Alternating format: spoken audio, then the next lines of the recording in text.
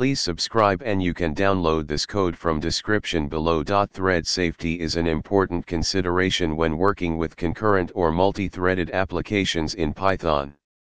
In many cases, reading and writing to files is a common operation in such applications.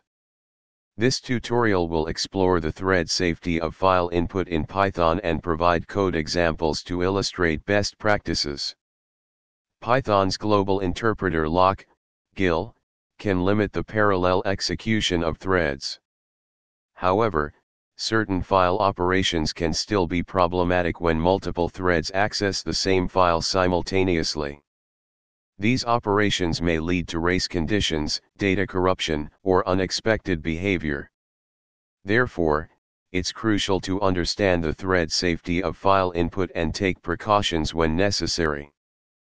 File input in Python can be made thread safe by following these best practices. Remember that the best approach depends on the specific requirements of your application. Always consider the trade-offs and choose the method that suits your project's needs.